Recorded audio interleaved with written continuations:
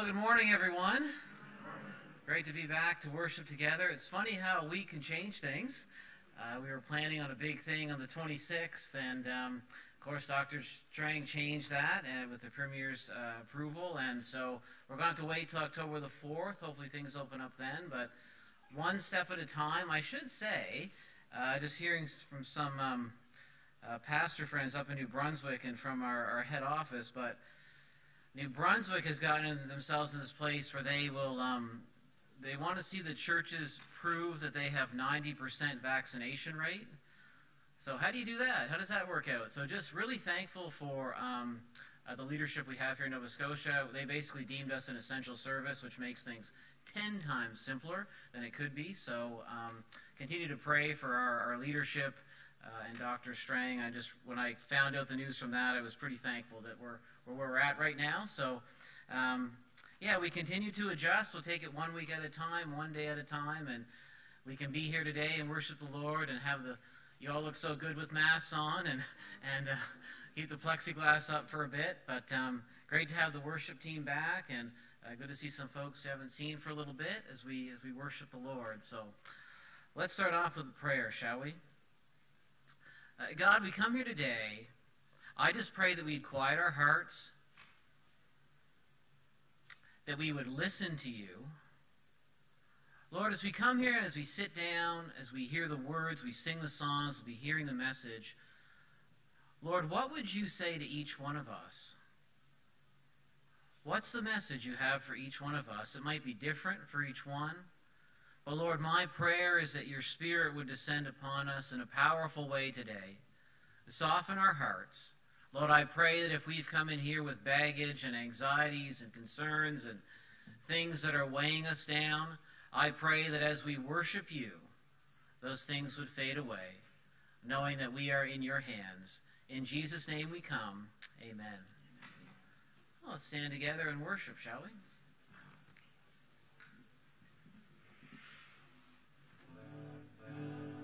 Good morning.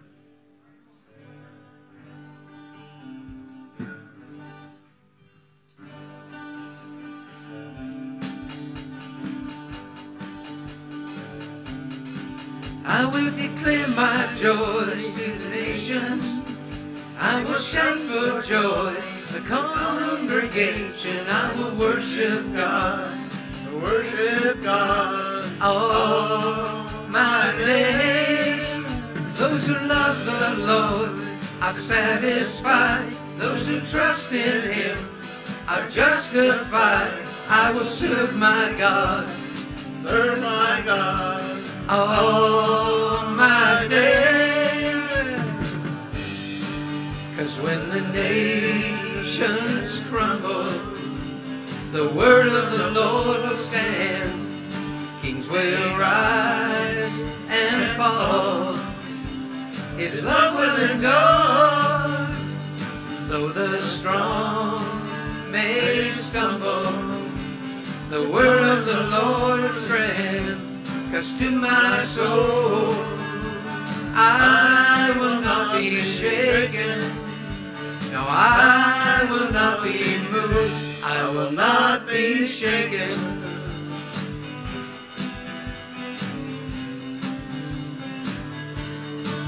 I will declare my joys to the nation. I will shout for joy, the congregation. I will worship God, all my days. Those who love the Lord are satisfied. Those who trust in Him are justified. I will serve my God, all my days. 'Cause when the nations crumble, the word of the Lord will stand, and kings may rise and fall. His love will endure. And though the strong may stumble, the joy of the Lord will strength. 'Cause to my soul I will not be shaken. I will not be moved. not be shaken. Yes, Jesus. I will not be shaken.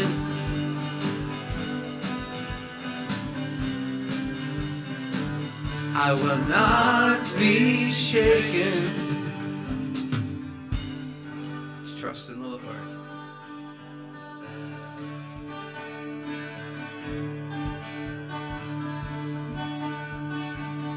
So praise the Lord, ye servants of the Lord, and you who fear his name, lift him up, both the small and the great. Praise the Lord, ye servants of the Lord, and you who fear his name, lift him up, both the small and the great. And hallelujah for the Lord our God, the Almighty reigns. Yes. Hallelujah for the Lord our God, the Almighty reigns. Yeah, hallelujah for the Lord our God, the Almighty reigns. And hallelujah for the Lord our God, the Almighty reigns. Now praise the Lord, ye servants of the Lord, you who fear his name, will lift him up, both the small and the great. And praise the Lord, ye servants of the Lord, you who fear his name, lift him up, both the small and the great. Now hallelujah for the Lord our God, the Almighty reigns. And hallelujah for the Lord our God, the Almighty reigns. Hallelujah for the Lord our God, the Almighty reigns. And hallelujah for the Lord our God, the Almighty reigns. Yes, you reign, Lord.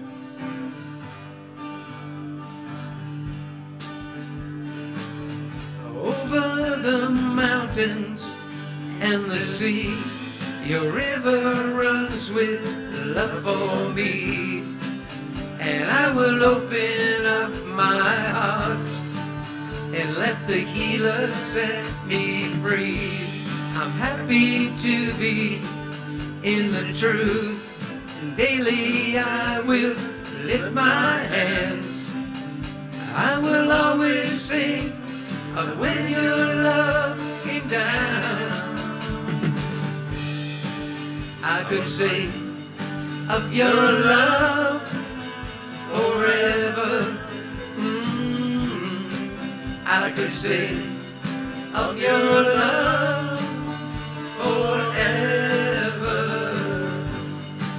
I could sing of your love forever.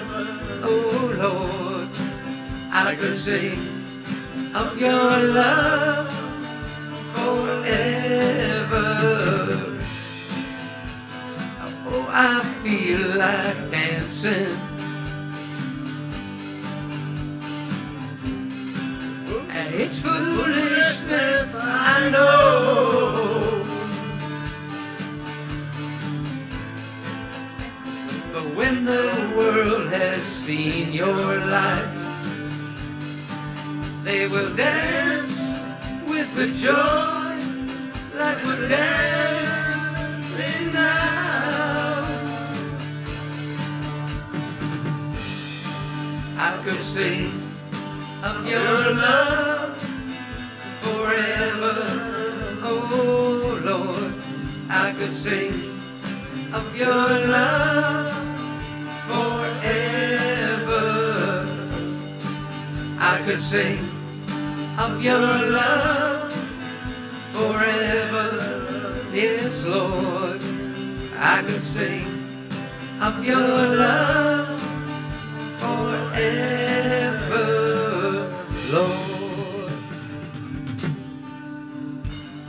Yes, we could sing of his love. Pastor Rob. You may be seated. I want to read from the book of Revelation this morning to the church in Laodicea. Connects us a little bit to the message that we're going to be hearing. If you're interested, it's Revelation 3, verses 14 to 22. To the angel of the church in Laodicea write, this is Jesus talking to John, who's on the island of Patmos. And it says, these are the words of the Amen, the faithful and true witness, the ruler of God's creation. I know your deeds, that you are neither cold nor hot. I wish you were either one or the other. So because you're lukewarm, neither cold nor hot, neither hot nor cold, I'm about to spit you out of my mouth. You say I am rich, I have acquired wealth, and do not need a thing. But you do not realize that you are wretched, pitiful, poor, blind, and naked. I counsel you to buy from me gold refined in the fire, so you can become rich, and white clothes to wear, so you can cover your shameful nakedness, and salve to put on your eyes, so you can see.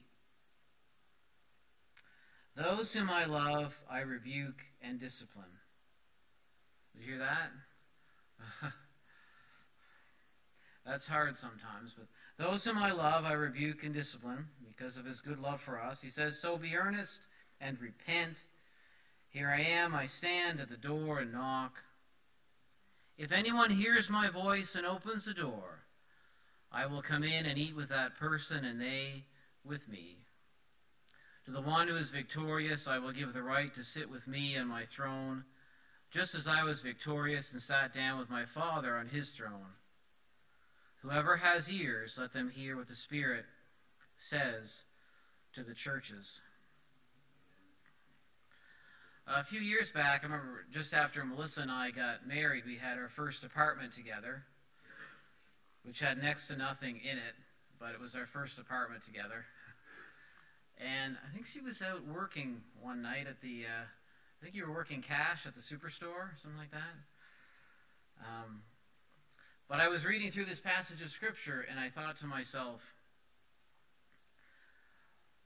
Lord Jesus, I'd like to dine with you. You're knocking on the door. I want to open it, and I want you to sit down, and I want to dine with you. I don't know what that means exactly or what that will look like.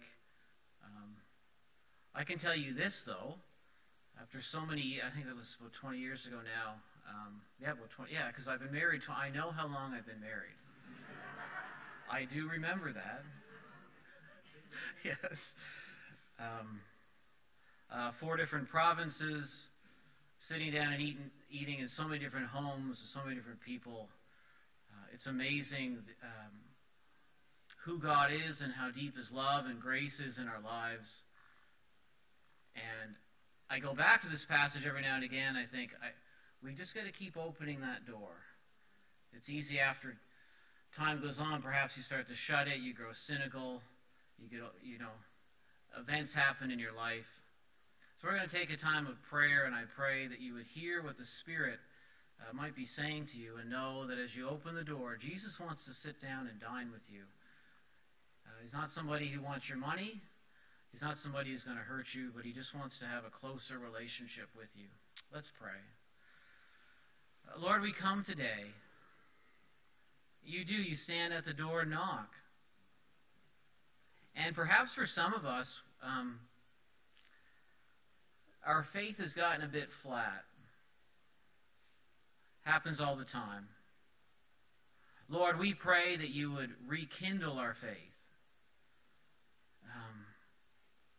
That in our hearts you would dry the wood, you would prepare it, and that match would take and the fire would start.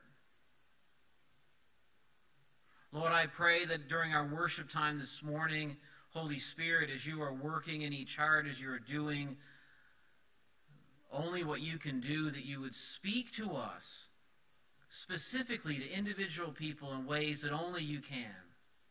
Lord, use the worship team, use me, use the scriptures we just read. I pray that, Lord, as we've come in to worship you today, that we would be filled up, knowing that we've met with God. Lord, I pray that if anyone in here feels really, really far from you, I pray they would know that you are very near to them. Lord, if our heart's gotten cold, if our heart's gotten hard, if it's gotten stubborn and stiff-necked, I pray, Lord, that you would soften it. Lord, help us to see beyond the type of instruments that's being used. Help us to see beyond the individual who's preaching and all of his flaws. Help us to see beyond the things in our lives that are causing us frustration. I pray that we would be able to enter into worship with you in a way that we have not, perhaps in years. Lord, we open the door this morning. Pray that your Spirit would have your way with us, and that we would listen and respond to the message. In Jesus' name we come. Amen.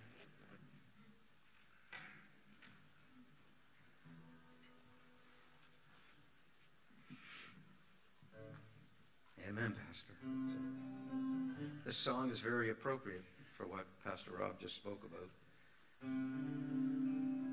Sometimes we can get at that plateau and we don't feel we're going any further.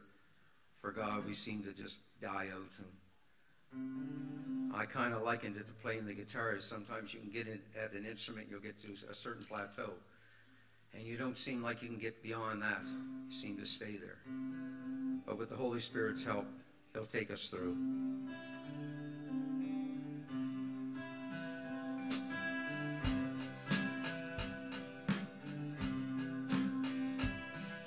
Lord, my heart can grow so far away and cold, and yet for me your love is still the same. And Lord, I bend my knee in awe and fear of thee, my head bowed down in reverence to your name. I lift your name, your holy name, Jehovah God, Elohim, the great I am, the risen Lamb, my comforter and King. Lord, my heart's desire is to be filled with the Spirit's fire. My purpose is to worship you alone. So open up my soul to worship and adore, to be a fragrance offered to your throne. Yes, Lord. And I lift your name, your holy name, Jehovah God, Elohim. You're the great I am,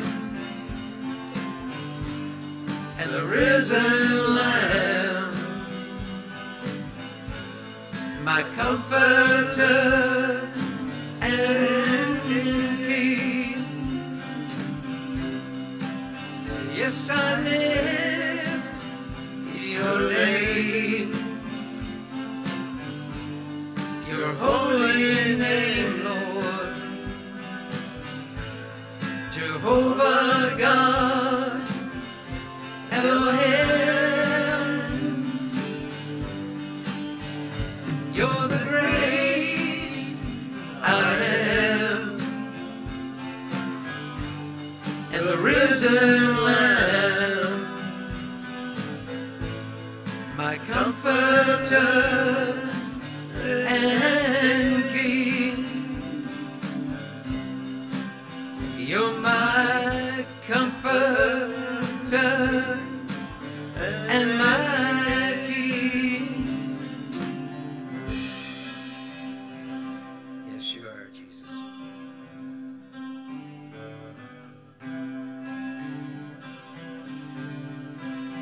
And I will come and bow down at your feet, Lord Jesus. In your presence, well, there's fullness of joy.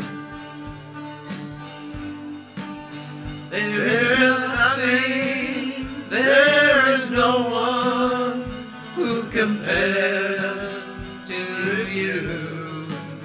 I take pleasure in worshiping you, Lord. I will come and bow down at your feet, Lord Jesus. In your presence there is fullness of joy. Yes, Lord. There is nothing, there is no one who compares, Lord, to you. I take pleasure in worshiping you, Lord. Yes, I take pleasure in worshiping you, Lord.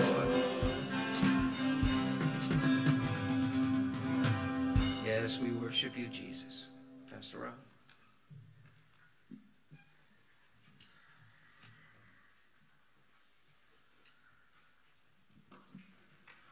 Make sure I take my water, not yours. You're safe. I haven't drank over yet. I think I just got a floaty there. I don't know what. Yeah, I'm okay.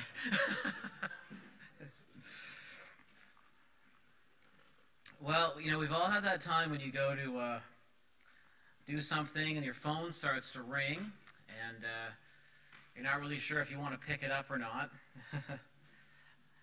There's always those people who enjoy picking up the phone all the time. They're the type of personalities, they just do that type of life situation. But for most of us, we're thinking, is it a cold call? Should I pick it up? 5 minutes ago, somebody just rang. I don't know if I want to answer this phone call or not. And, you know, maybe I'll just ignore it. This past week, 2 weeks ago, I found a book in our little tiny bookshelf back there in the hallway, written by Charles Stanley. And it's called Blessings in Brokenness. It's a great little book. But deep inside that book, as I was making my way through it, I found this little section called The 3 Calls of God on Every Person's Life. The 3 Calls of God on everyone. Doesn't matter who you are. Where you're from or what's going on, they all apply to everyone on the planet in some way, shape, or form. 3 areas in your life where you definitely want to pick up the phone and listen to what God is trying to tell you and to tell me. And so, like Jesus standing at the door and he's knocking, everyone on the planet needs to answer these 3 phone calls and respond. All 3 of them, so I got 3 things I'll tap into. They all connect together in some way, shape, or form. I find it helpful the way that they're laid out. If you want to poke at them a bit, you might say, well, the theology could be tweaked a little bit. But regardless, I found them very practical to appreciate what God is up to in your life and underscoring why Jesus came.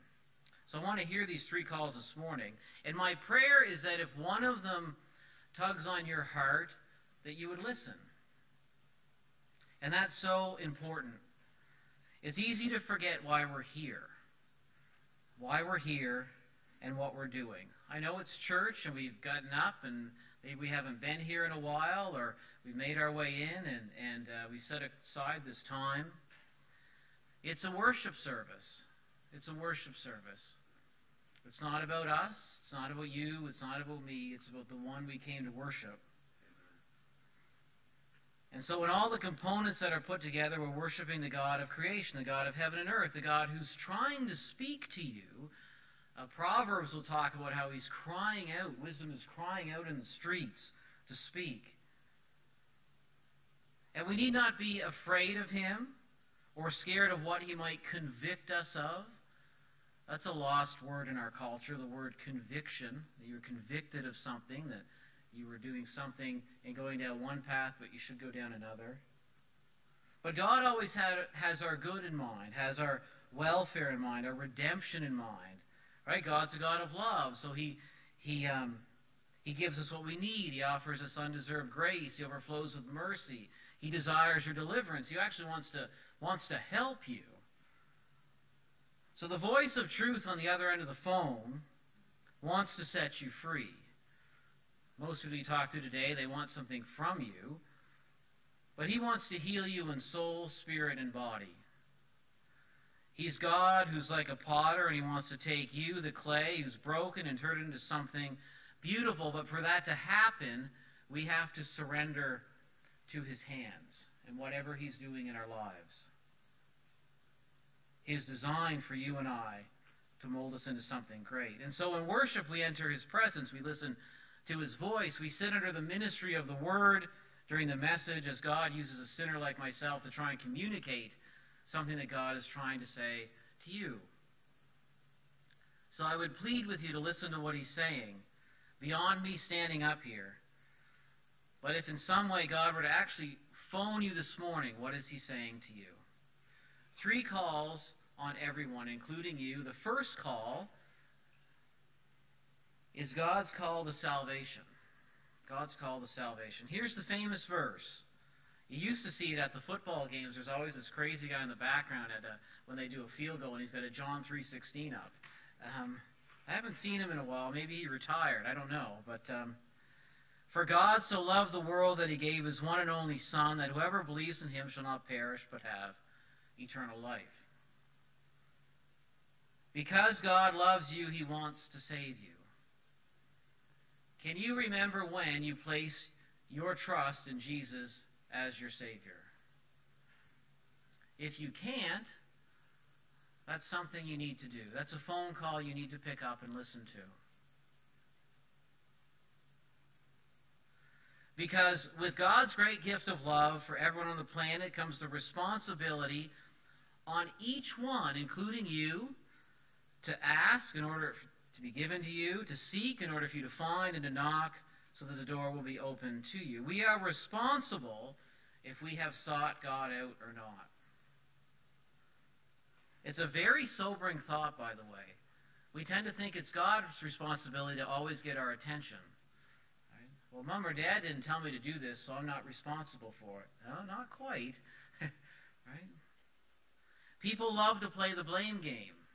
The blame game. Some people will go on years in their life and never take ownership and responsibility for their choices and actions that they have done.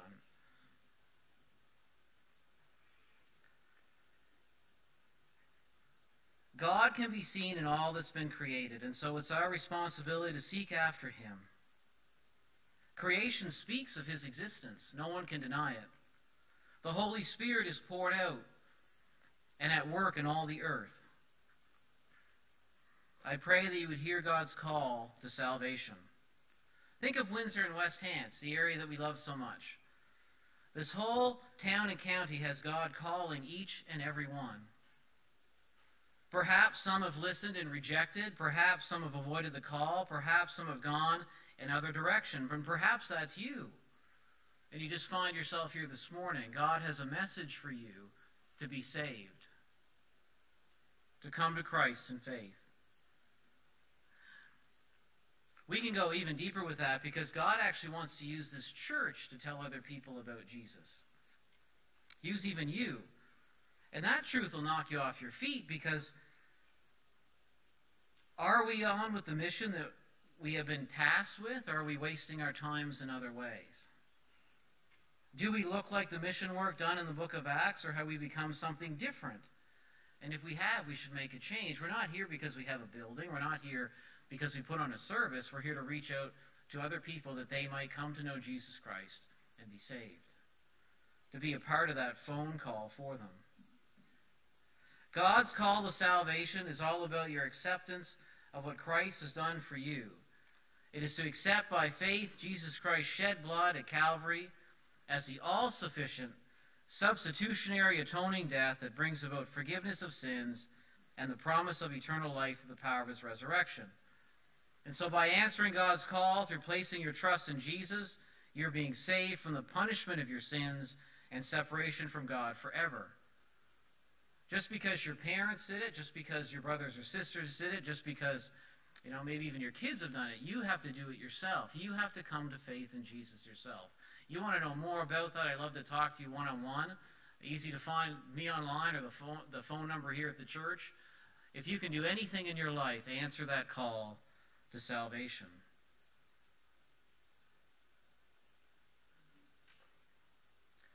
The second call is God's call to sanctification. God's call to sanctification. It sounds like a big word, but I don't want to water this down. It comes out of the New Testament. I think we need to hear it. This phone call isn't easy, but one we all need to answer. So when God saves, he also sanctifies. Part and parcel of the whole thing. God saves to redeem and renew. To be born again through faith is regeneration. That's a new birth. And sanctification is growth that comes from it. Growth. So God's second call for everyone on the planet is not only that they're saved, but that they grow in their salvation. They go through a process called sanctification. And this is the hard part. This is where a lot of Christians will hang up the phone. If you go to a doctor and have surgery, the physiotherapy after the initial surgery is just as important for you to heal and grow. If you don't do it, the surgery might not have its full positive effect. No one usually likes the physiotherapist. They get you to move around and do stuff that hurts. Hear these words from Paul to the Thessalonians.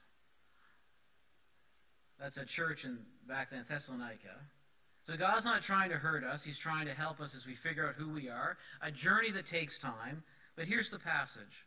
And it's intense. But hear him and then hear me out. It is God's will that you should be sanctified. The first part. It is God's will that you should be sanctified. That you should avoid sexual immorality. That each of you should learn to control your own body in a way that is holy and honorable. Not in passionate lust like the pagans who do not know God. For God did not call us to be impure, but to live a holy life. Therefore, anyone who rejects this instruction does not reject a human being, but God, the very God who gives you his Holy Spirit. Two big things from that intense verse is that it's God's will for you to be sanctified, and that's not coming from Paul. That's actually coming from God. So this is a serious phone call. I don't know if you've ever had that thought. I wonder what God wants me to do. I wonder what God wants me to do with my life. I wonder what God's will is for me. And I remember earlier on as I came to faith and was considering my call in ministry, finding that verse and reading the first opening line and saying, this is God's will for you. And I thought, whew, what's it going to be? And you just read the rest of it, you think, okay, he wants to clean me up. I don't know if I want that. He wants to sanctify. That's a weird word. So let's step back. The whole point of sanctification is not that you just get to heaven. The whole point of salvation, your salvation, is that you become more of who God designed you to be in Christ, living like heaven on earth. That you actually become that. So you just don't trust in Jesus, you actually start to live like Jesus, and people can see Jesus in how you live and what you do. And that takes time and hard work on your part. And that's why the word sanctify literally means to separate from, to clean, to purify. You start to stand out amongst your friends because you're more devoted to God than them. And so Jesus just isn't a secret thing in your life. They see him literally glowing from you. Again, this is where a lot of Christians will hang up the phone, don't answer to begin with, or try to change what God actually said because you didn't quite like it. I'm guilty of doing all three. And this might be why some of you might feel connected with God at times, or disconnected, even disillusioned in your faith, maybe even apathetic about it. Lots of people start off really good with Jesus. But it's the last, mile or two of the run that they start to really fall away. And maybe that's been you the last few years. It's a wrestle. It's an internal spiritual fight, and it's hard to keep going. So I turned 42 in August, and sometimes I think, boy, he's young. Sometimes I think, man, he's older than Moses. My kids think I am, but you reach these points, you think, I don't know if I can keep doing this. Like, I'm tired. Even the monotony of it, and it really does become a question of devotion. Reading a book this past week that said, do the right thing even though you don't always feel like it at the time. It's an old word that describes Christians. It comes out of the Bible, but it's the word perseverance. You keep going. And some days are different. Some weeks, some months are different than others. Sometimes it's a good thing during the day if you brushed your teeth. And for some people who struggle with mental illness and depression, that's a big deal that they did get up and brush their teeth. I still remember Gail Leary, a beautiful saint. Remember Stella? Remember Gail? It was a big thing that she struggled with depression, severe. To just show up to church was huge for Gail. Every time I saw her, I thought, well, if you can do that, then I can stand here. And of course, depends on your age. When we get talking like this, your life situation in terms of the things you're dealing with. Depends on your inclination. Some people will wrestle with some things that other people won't. I mean, this isn't an instantaneous process. It takes a lot of time. We start getting into something like this where God's trying to clean us up. We start talking about things like conviction and confession and forgiveness. This brings us into areas of mental health and anxiety and depression even. It's hard stuff. It's not easy. And really, it was never meant to be because of how broken we are. This is something I've erred on and I'm learning recently. I'm guilty of not appreciating that enough. We're so broken that it takes more time than I want it to for myself or others to just kind of get on with it. The fact that I would use the words "get on with it" shows something's off. I mean, if you cut your arm, just the other day, my cat, whom I love, 3 of the 7 days of the week, she bit me and cut my arm, and I started to chase her, and the kids were like, "Dad, calm down." It healed. It's healed now. About 3 days. But if you fall off your roof because you're trying to fix some shingles and you break your back, that's going to take a lot longer than 3 days. We are incredibly broken as sinners. It's easy to think God says don't do that, so don't do it. That person should stop doing it. I should just automatically stop doing it. It's not that simple for sinners who are as broken as we are. It isn't. If I say, because God says, hey, don't gossip.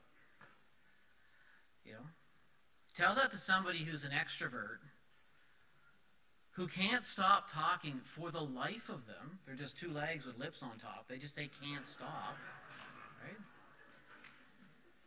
And you will learn that it takes years for that person to mature and actually stop gossiping. And even then, it's probably a couple times a week.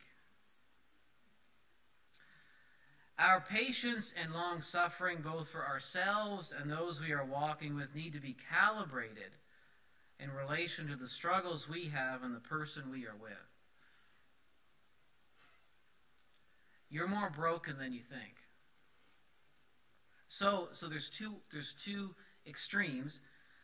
We don't want to abandon the faith, and the historic teachings of Christ on moral and ethical issues. That's becoming a big thing. They got it all wrong.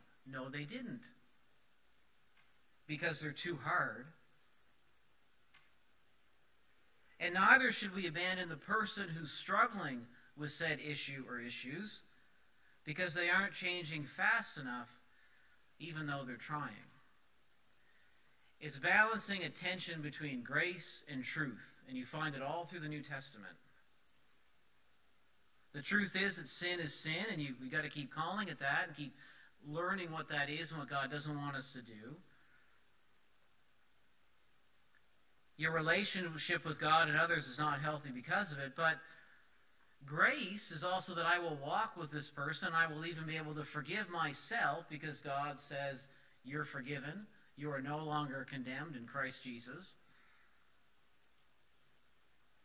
Because God's aim is not to hurt us. His desire is to help you, to heal you, and for us to walk alongside them and do the same.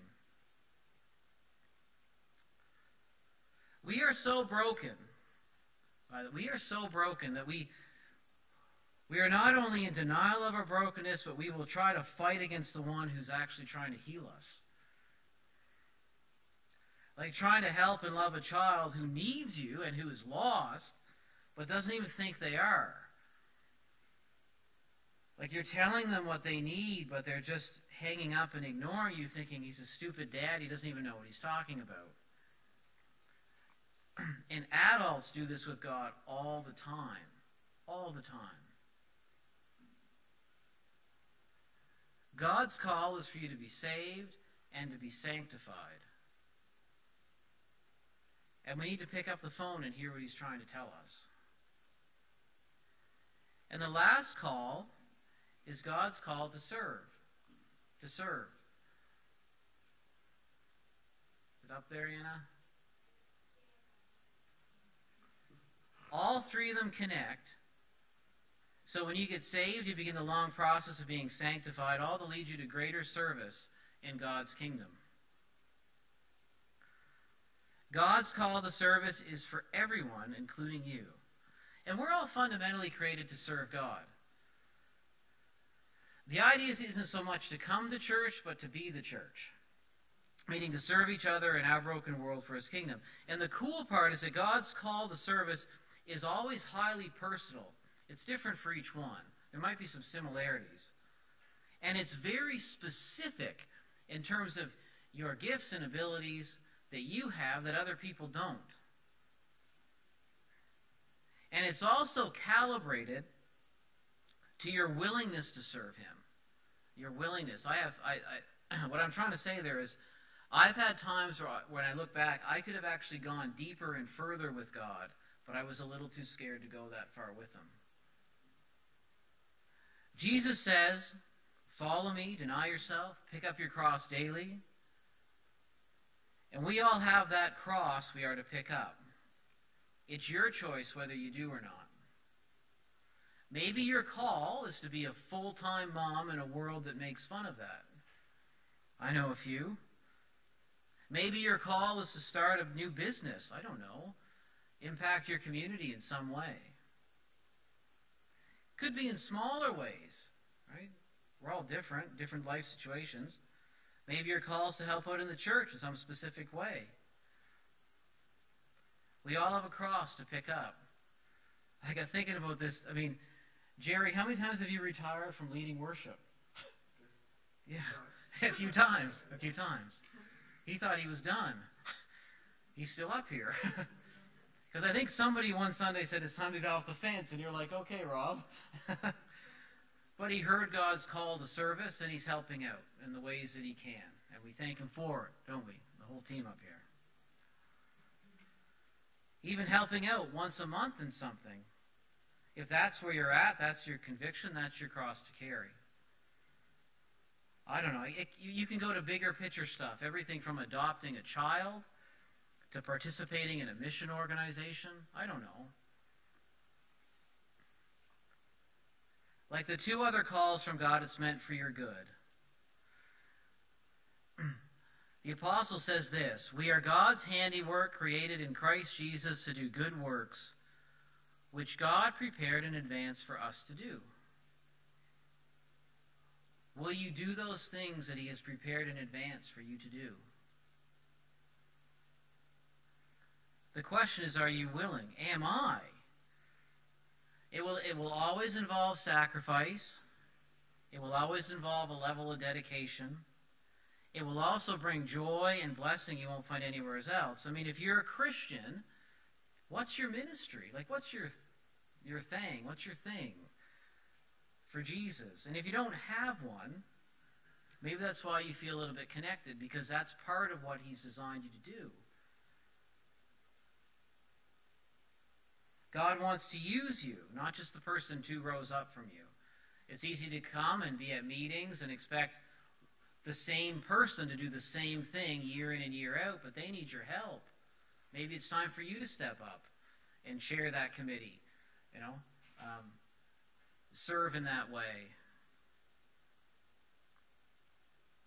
I'm a big believer that God's call to you, and you in particular, is specific and direct. I believe God does speak clearly. It can take some time to discern what that call is, but I'm a big believer that his sheep hear his voice and they follow him. Eventually it becomes crystal clear. And if you're trying to figure that out, maybe I can help. I know what it's like to be in the mud with that. God is calling you to salvation, sanctification, and service. They're hard phone calls to pick up, but worth doing. The peace, contentment, joy, and fulfillment that comes from answering those calls are hard to put into words as somebody who's answered them. However God talked to you today, I pray that you would listen, obey, and know that he loves you, and it's for your good. Let's pray.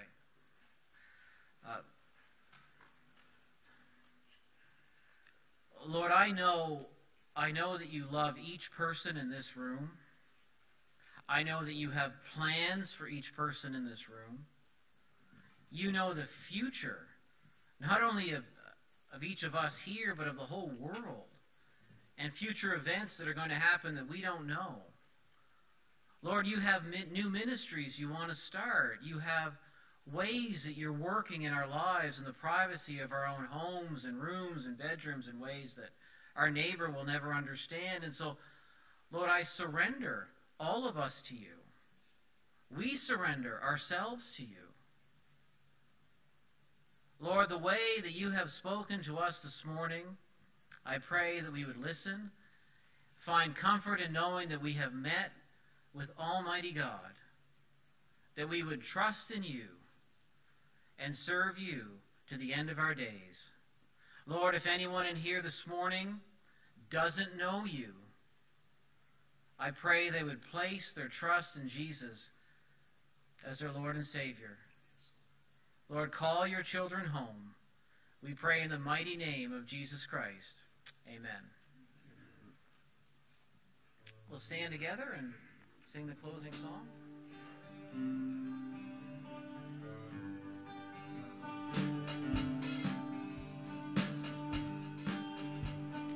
'Tis so sweet to trust in Jesus and to take him at his word, just to rest upon his promise and to know, thus saith the Lord. Jesus, Jesus, how I trust him, how I proved him o'er and o'er.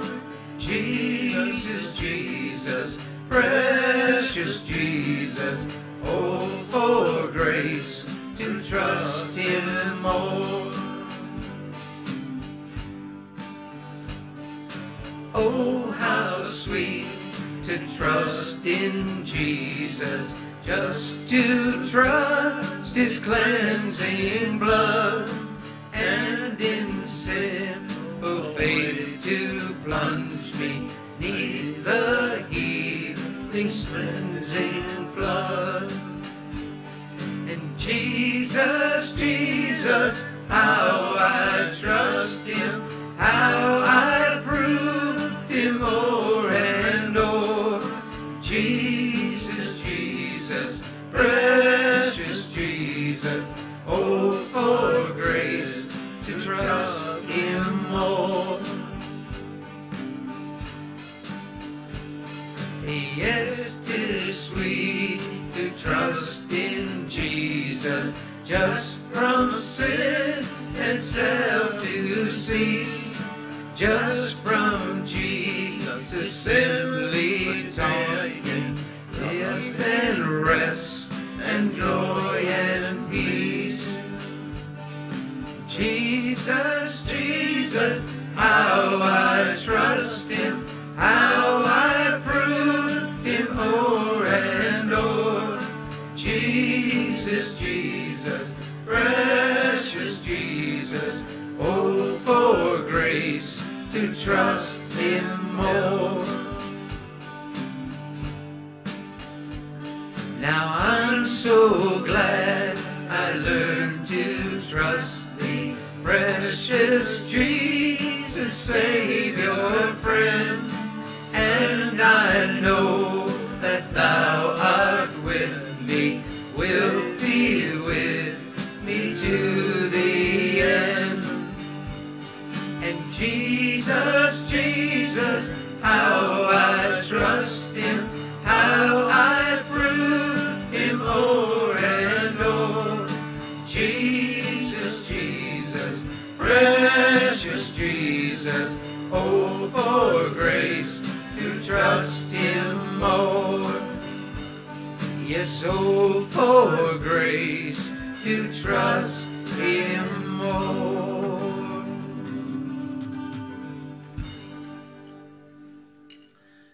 Amen to that. Can't beat that old hymn, can you? It's one of my favorites. So, because things moved October 4th, everything stays as has been here in the church. Continue to sign up for Sundays with the Mass and so on. We were planning on a homecoming on the 26th with a meal and everything after the service. Obviously, that's been postponed to a later date. But we are going to be having and going on with a Sunday children's ministry during church with a nursery opening up for the 26th. So we just need to get that moving along. You'll see up there, looking at this week in particular, tomorrow is the Great Canadian Bible Study. I want to say the Great Canadian Baking Show, but that's not the same thing. I know, darn. It looks so good, some of the stuff they cook. That's tomorrow night. The Wives of David are going to be there. No, it's interesting. Yeah, it's incredible, really. That's the topic that Melissa's going to be speaking on that, and they are taking up an offering for a missions organization to help orphans and widows, and then a youth group is starting up Wednesday evening at 6:30 for an hour and 15 minutes. So we'll be having games, snacks, devotion. We're going to be making our way through the Case for Christ, and should be kind of interesting, exploring the claims of Jesus. And I don't know if that's true. I don't know if I believe that or not. So I think it'll spur on some good conversation Wednesday night at 6:30. So that was, yeah, that's all I'm going to say for today. That's enough. So should I say another thing? The group? Oh, the group. Yes, yes. Okay. We got another women's group starting up in 2 weeks or 3 weeks. And going to go through the book, Help, I'm Drowning. So if you feel like that's you, we're going to Help, I'm Drowning. That Sundays at 4 o'clock. And we'll be sending out an update on that as we move along through the weeks. Okay, let's pray. Lord, thank you so much for today, for your work in our lives. We can just meet here and worship you. I want to say a special thank you for our Premier and Dr. Strang. Again, when I heard of what's required for some of our churches in New Brunswick, I thought, I just thank you that we are an essential service down here, and it just makes things more simpler. So we do want to pray for our brothers and sisters north of the border and all across Atlantic Canada. Lord, I thank you that we have met with you today, and I pray that as we leave, we would leave knowing that you're with us and that you want to do something great in our lives. Thank you so much for all that you are and all that you've done for us. In Jesus' name we pray. Amen. Amen. Have a great week. Jesus, Jesus, how I trust him, how